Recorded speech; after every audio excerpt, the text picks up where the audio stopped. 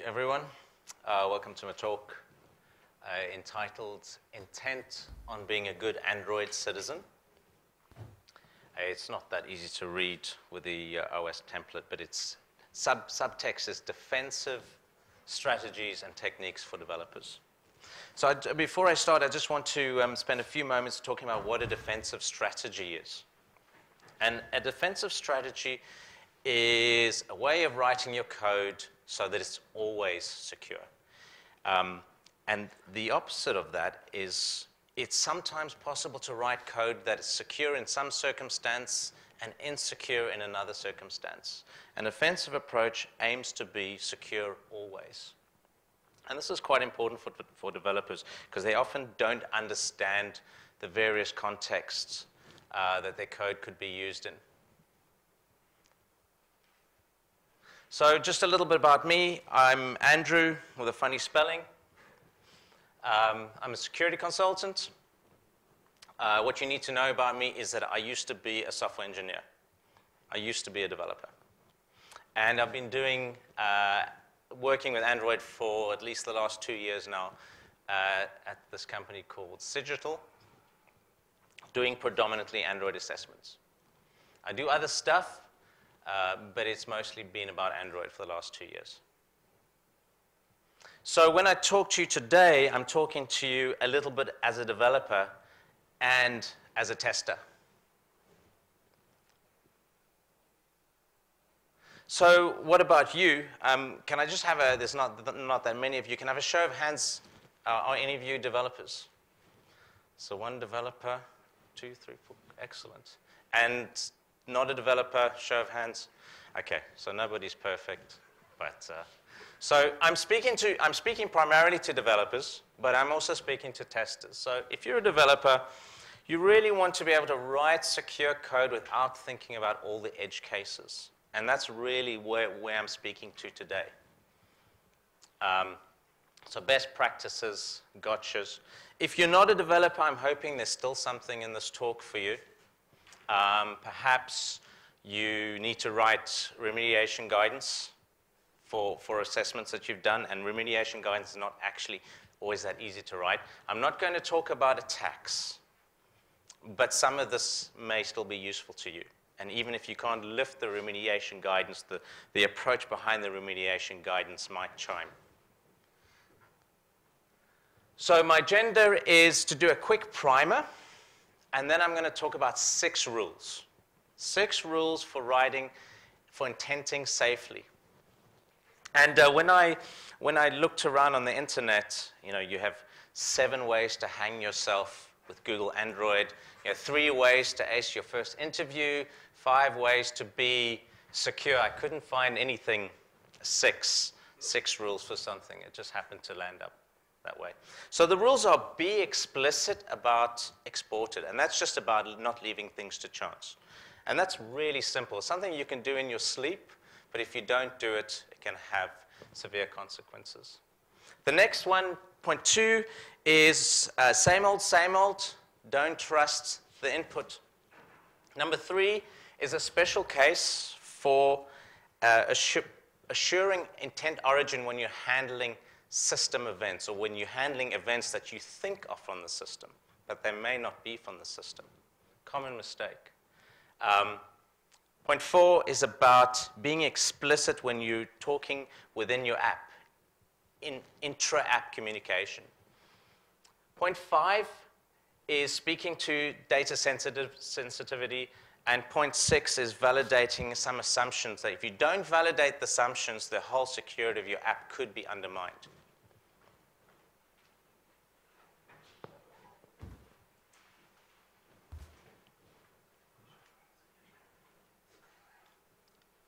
Right.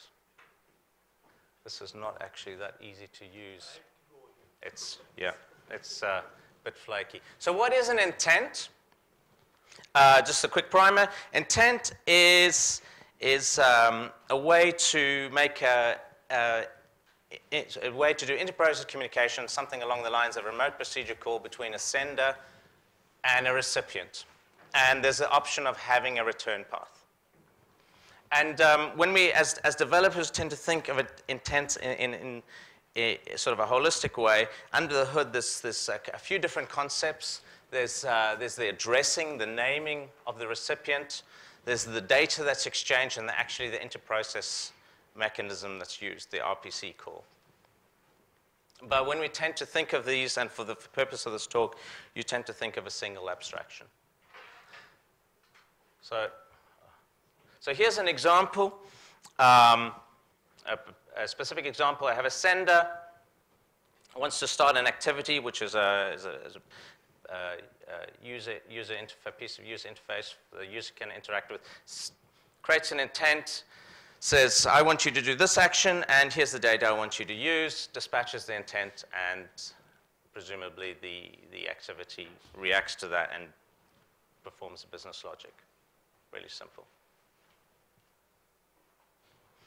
So, to speaking to the three things I mentioned earlier, intent can be something called implicit or explicit.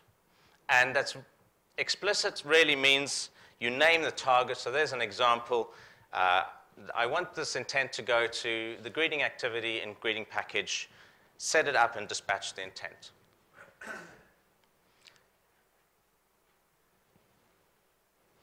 An implicit intent is one where the sender creates the intent and lets the system choose who the recipient is. So here's an example. I want someone to perform the view action. Here's the data. Here's some additional information. And the system chooses the recipient. Now, in order for all of this to work, the receivers, the recipients, need to somehow advertise the kinds of intents they can handle. And that's done very flaky. How do I scroll back? This is... Yeah, that's done. Is there another way to control this? Because this is very... Yeah, I think I will. So I'm going to use the keyboard. So that's done using something called an intent filter, where the recipients advertise what kind of intents they're interested in. The system goes through some sort of resolution process. But intent filters are not security boundaries. Everyone knows that. But it's a common source of mistakes that lead to security vulnerabilities. And finally, intents, and this is really important, intents can be, in the top example, between apps, inter-apps, or they can be intra-app within an app. Now, as the diagram there shows, that's a developer abstraction. There's nothing about the intent API that actually sends the intent within an app. Well, there is an edge case. You can actually do it. In process, you get a strong guarantee. But in general, that's just an abstraction that the developer sees. And as a result, if they don't do it correctly, if they make mistakes, then an attacker can be in the game.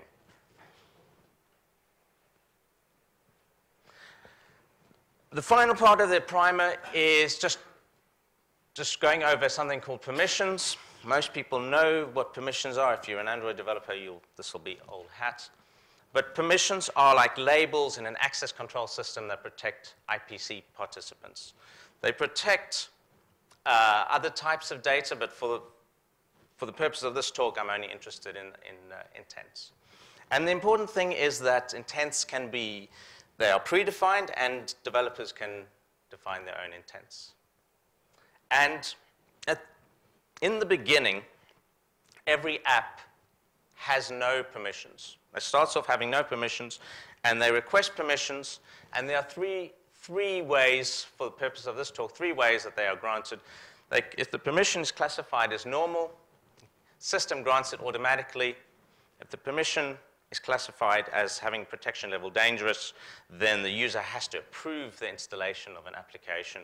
And finally, there's a signature or signature system, which I'll treat the same. And that is that a permission is granted to an app if it is signed with the same certificate as the permission in which it was declared.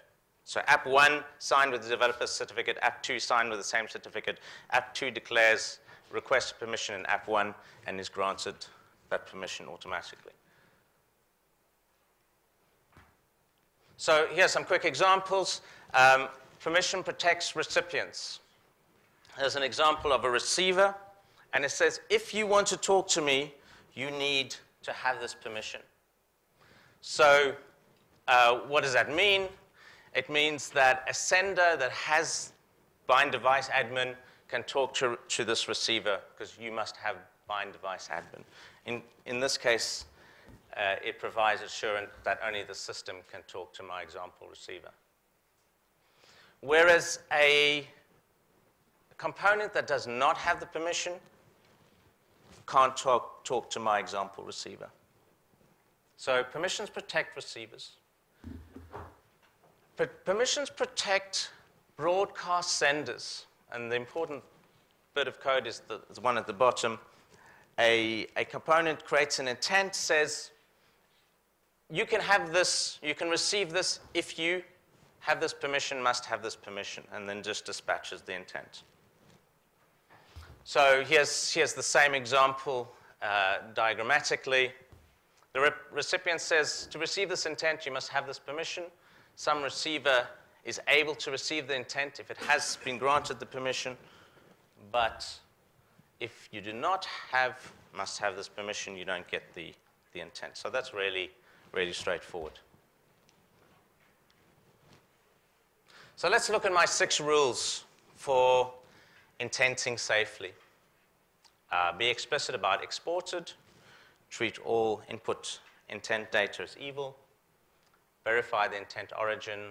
Use only explicit intents. Avoid sending sensitive data. And validate your assumptions. So let's look at the first one. So this is so easy, there's no reason not to do it. You can just do it in your sleep. So there's an attribute that controls whether a component is public or private. It's called exported. And if it's true, it's public, meaning other apps not having the same user ID can send intents to your app. And if it's false, that means only root or apps having the same user ID can send intents to your app. So there's an example. If it's true, app 1 can send to app 2. If it's false, app 1 cannot talk to app 2.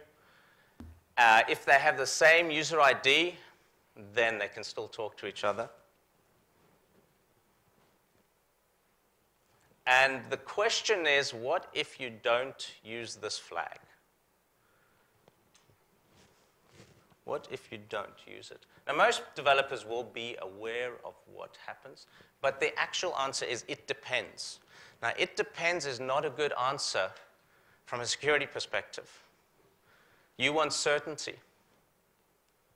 It may be exported, it may not. If it has an intent filter, it's exported. But if it's a provider and you don't have exported and the min SDK version is 16 or less and the target SDK version is 16 or less, then it actually is exported, otherwise it's not. That's an example. So we don't want uncertainty. And that's why you need to be explicit. The default value is inconsistent. And the second reason really is it conveys design intent. It's the idiomatic way of saying this should be for intra-app intents only. And if you don't do this, you open up yourself up to attack. Rule number 2 is same old, same old. Again, this is so easy, you can do it in your sleep. For all intent handling code, internal and external, do some basic actions. Put a preamble in your intent handler. So the first thing I do is basic stuff. I check the action is not null. If it's not null, I check it's the action I expect, and I do that for everything else I depend on. I mean, it's input validation 101. Validate the action, validate the extras, do everything else you need to do. Check that. So let me give you an example of what happens if you don't do this. And this is, I mean, I've assessed 2 apps that make these basic mistakes. So here I have a screen lock app. It's got something really critical running. It must be running at all times, and I've got an attacker. So what can my attacker do? Well, let's say my screen lock app just does this.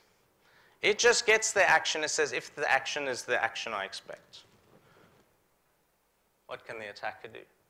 Well, the attacker can create an empty intent. Simplest of attacks.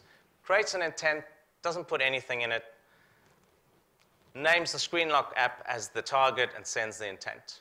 Now, how do we know it's an empty intent? Right? It's a hollow block there. Should be a good hint. And what's going to happen should be fairly obvious. Null point exception, app crash, screen lock bypass. Trivial mistake. Just because I didn't check for null. Here's another example. Here I forget to check the action. I need to put a bit of background around this example. So here I have a receiver. It advertises that it's interested in something called a package added action, an event. This particular event is guaranteed to be broadcast by the system. It's a protected broadcast, and my receiver is taking some action when the system sends this broadcast event. And here's the code. This is what it does. This time it checks the action, forgets to check the value. Checks null for null, forgets to check the value. And then it uses some data that's being put in the intent, some extras. So what can an attacker do? Now, attacker can't send package added, because that's protected. System, in this case, protected broadcast system will check that. But the attacker can send intent foobar. Create an intent with action foobar.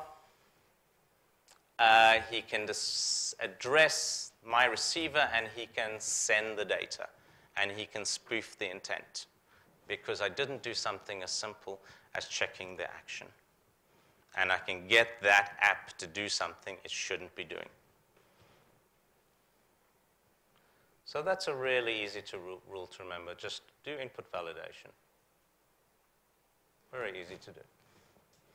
So rule number 3, special case. For system broadcast intents, verify the origin.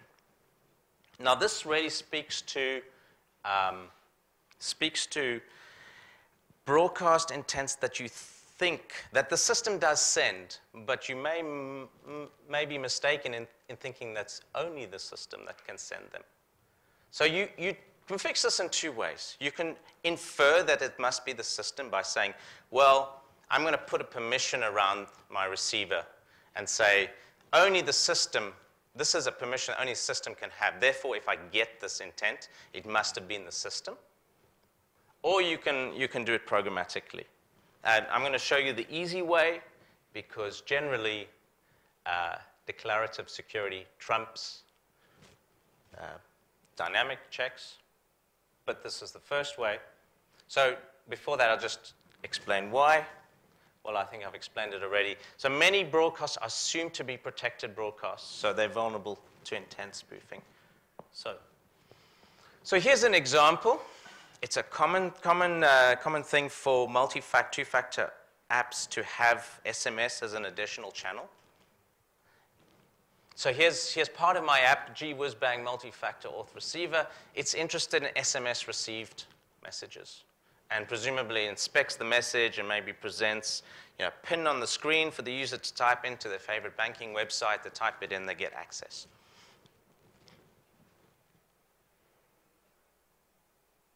So the system does indeed send SMS received messages. But so can an attacker. An attacker can't do that implicitly, but they can do it explicitly. So they can just create a new intent, SMS receive, name the target, boom, send it to my app. And they can spoof that second factor. So the way to fix that is, well, the first example, indirectly, is to say, well, if you want to send this to me, you must have the broadcast SMS permission, which I know is a signature permission that is owned by the system. Therefore, I've verified the origin.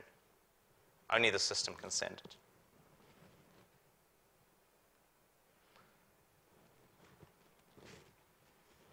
So rule number 4, use explicit intents for internal communications. So internal communications really is just a recap.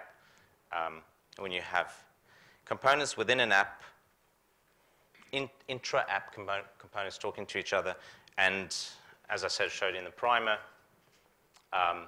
that's really a developer perspective.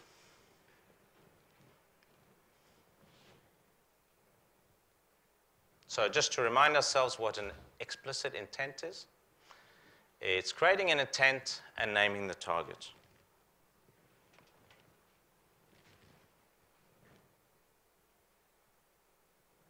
Now, I've got 2 stars there because I didn't want to do this because there's always an exception. So, and in this case, there are actually 2 exceptions. I need to be specific, unfortunately. So, for internal communications, you always want to use explicit intents. But Android does provide a stronger guarantee via something called Local Broadcast Manager, which allows you to send intents in process. So you don't even have to worry about security. And here's an example. I register a receiver, and later on, within the app, I send a broadcast intent to the receiver, and I don't have to worry about security because it's in process. I don't have to worry about permissions. It's the best kind of security. That's the exception. But for everything else, you want to use explicit intents if you can't use local broadcast receivers. So why? This is nothing new. 2011 there was a very good talk, 7 ways to hang yourself, Google Android, and it's called unauthorized intent recipient. I'll just take you through it very quickly. So there's my example. I create an implicit intent. I put some data in it. I put an action in, and I dispatch it. And if you recall, the system chooses the recipient. So I have my legitimate app, and I have my bad app. And my bad app wants to get that intent for nefarious reasons. So what can he do? Well, if you remember, apps advertise the kinds of intents they receive. So bad app can define an intent filter, and he can load it. He can stuff it to be the preferred recipient. And if all else fails, he can even set a priority to grab the intent. Now, the way the system handles these things is slightly different for activities or broadcast receivers or services. But usually that's not an obstacle.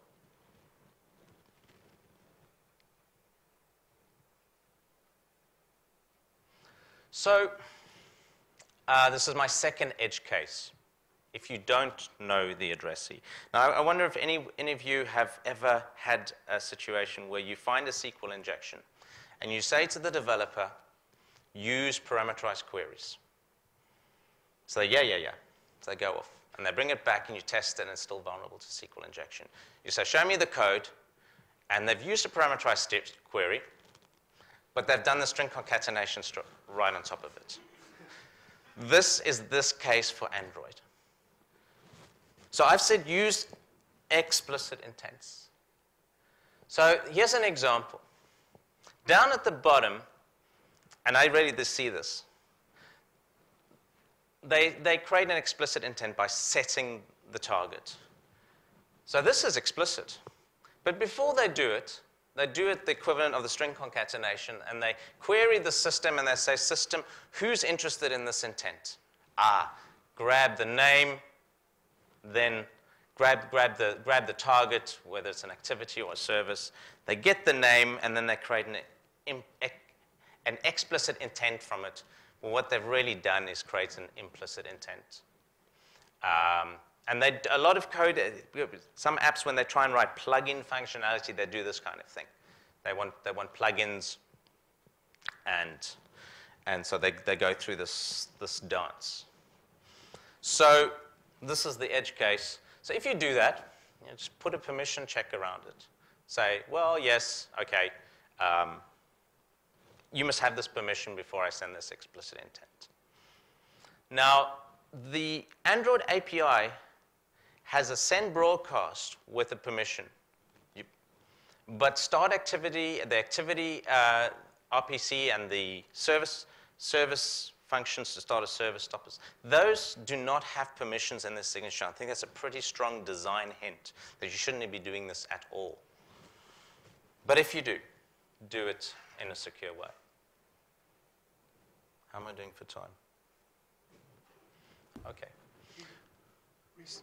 Yeah, okay, good. 2 more. So the next one is avoid sending sensitive data in intents. Now, there are not a lot of good reasons for doing that. So here's an example. I create an intent, I stuff it with sensitive data, and then I send it. Now, you should avoid not doing this. Or if you're an assessor, you should look at this and suggest as remediation guidance, don't do this. It's well known, you have the sticky broadcast, the leak information, you create a sticky broadcast, it's totally unprotected, it gets rebroadcast to new receivers, don't do that. You can hijack services, and services tend to be in a trusted, once you start a service, it tends to be trusted, you may exchange information with the service, there are other ways you can do it. So I'm going to show you another way. So probably many people are familiar with this on Linux, where I start a program, and if I pass sensitive information on the command line, it leaks. If it just query the proc file system, look at the command line, I can see all the sensitive information. So that's kind of, many people are familiar with that problem.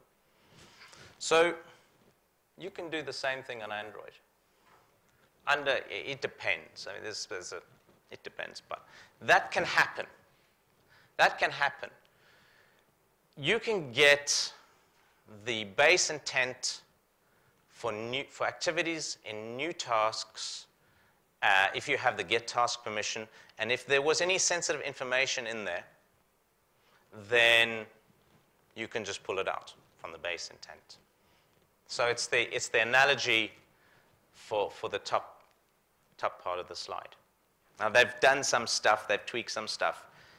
You now need a different kind of permission. I'm not sure if a user would actually understand that permission, but they've fixed it.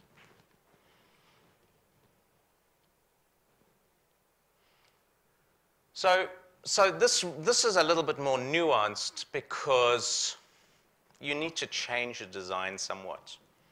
Actually changing the design has some advantages. But the basics is that you pass a reference to the data and you have the recipient fetch the data. You don't pass the data itself. And that puts the onus on the recipient to have the permission to then go and fetch the data. So it simplifies the design. In some ways, it's something of a trade-off.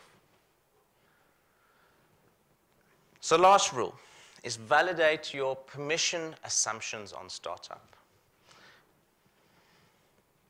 What does that mean? So the question is, you have a permission. Is that permission actually your permission? So this is a well-known problem. The first permission registration wins. But it's only sort of recently people started to talk about it a little bit more. It's been known for quite a while. It's the standard behavior. So here's an example. Bad app is installed first and declares good app's permission and downgrades the protection level to normal. And then requests that permission. It doesn't need it, it's normal, so it's just granted automatically.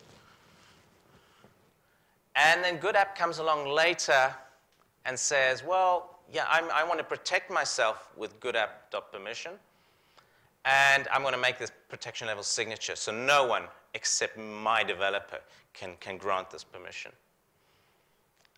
So there's Android permission. And then I protect myself with that permission. I say, oh, my receiver, only you must have this permission to talk to it. So the entire sort of fabric of my app depends on whether that permission is really what I think it is.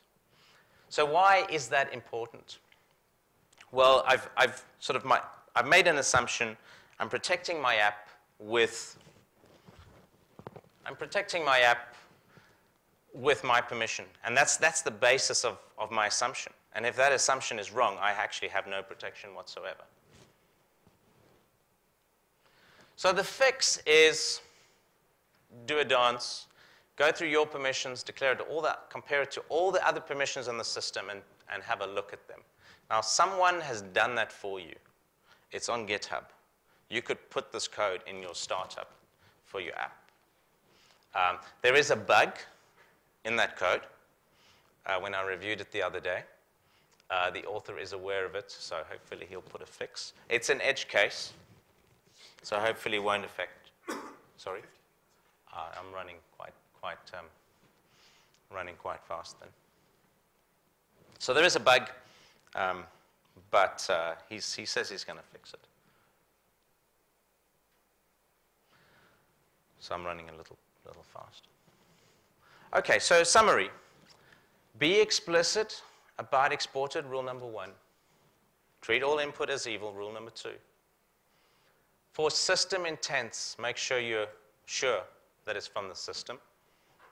Use explicit intents. If you're going to talk internal communications, use explicit intents. Avoid sending sensitive data in intents. And finally, validate your assumptions that you make about the security of your app when it comes to permissions.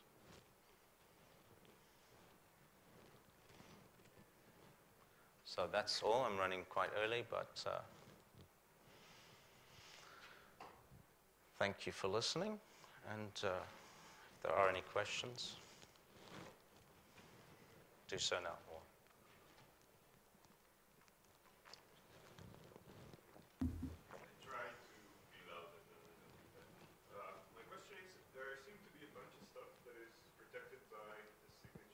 Would you recommend separating signatures for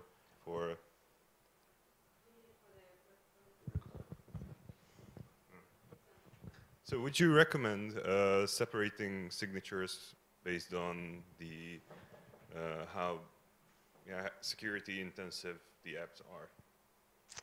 Would I recommend separating signatures? Could you give me an example? I have banking apps and I have some marketing apps, and would you recommend having different signatures for those? For different apps. So the apps are signed with different signatures. You're not talking about permissions.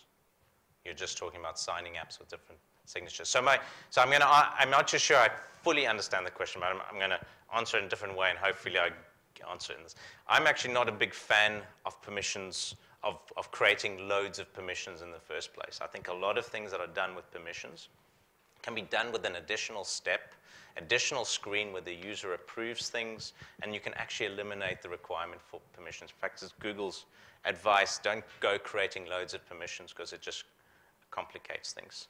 So back to your question about different apps, I mean, that depends on the context. Are those apps, is there some trust relationship between the apps that they need to be signed by the same certificate? And if there is, then, and they need to, they are logically part of the same app, they share the same user ID, or they need to use signature permissions, then you have to sign them with the same certificate.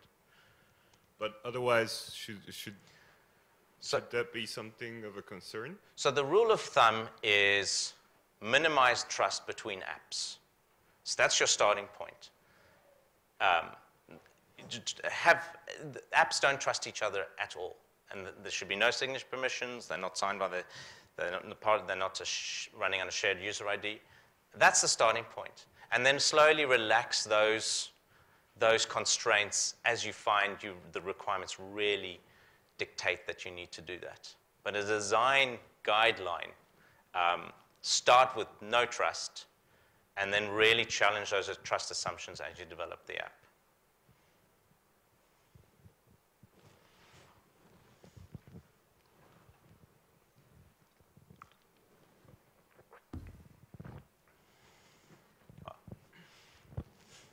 Thanks, Andrew. It was really good talk, actually. So just a question on the last issue described about the way the platform handles custom permission. Yes. Don't you think it's something that maybe the platform should do in a better way?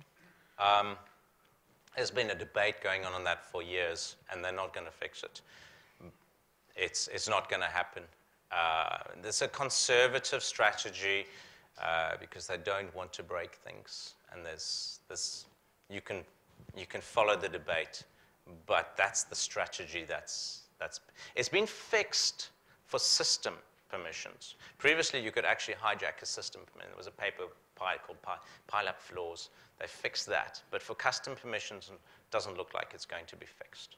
Because especially when you have apps from different vendors, you have Twitter and Facebook, and Facebook says, you need to install. I need to be installed first. And Twitter says, no, why? And they both need some sort of, if they want some sort of permissioning system to talk to each other, and they need to request those permissions, then they need to be declared. And that's why that behavior exists, and they're not going to fix it. Hi.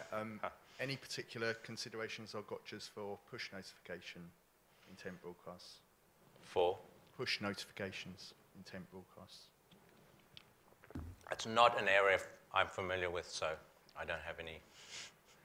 But I will look at it straight after this talk and see if I can dig something up. But I don't, sorry.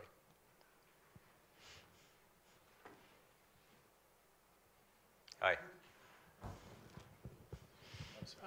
Would it be possible to find all the bad intents by some kind of automated script, regex, or something like that?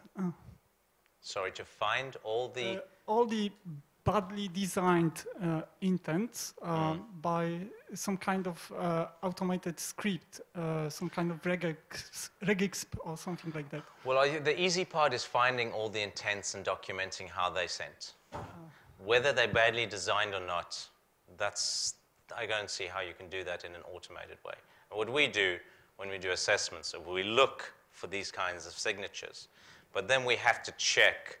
We have to fire them off and check, see what they do, because the system's decoupled.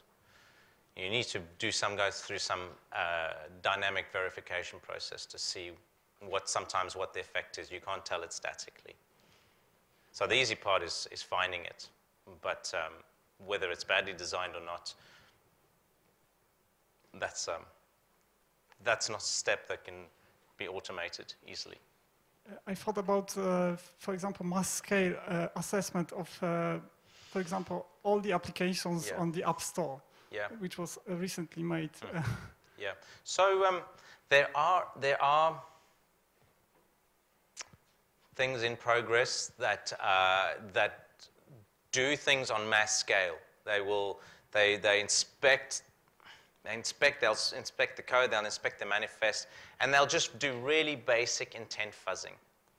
But then there's no observation as to whether that is a business problem or design problem. They're usually just trying to inject malformed intents and see whether it crashes or see what the behavior is.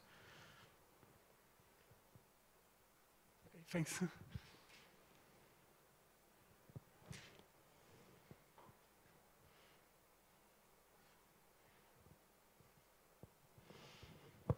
Okay. Thank you.